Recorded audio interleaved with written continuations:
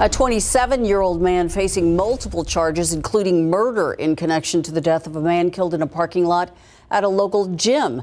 SAPD saying Dantre de la Nessel was wanted for the 2021 murder of 24-year-old Orlando Stewart. According to the police, Nessel, Stewart, and some other people were playing basketball at the LA Fitness in the 7100 block of Blanco Road.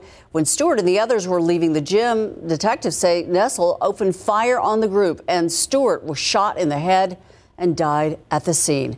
Several people identified Nessel as the shooter, but police were not able to find him. Last month, they say he allegedly opened fire during a basketball game on a court on Copper Hill Drive, and one person there was hit in the arm. Nessel was arrested yesterday. He's charged with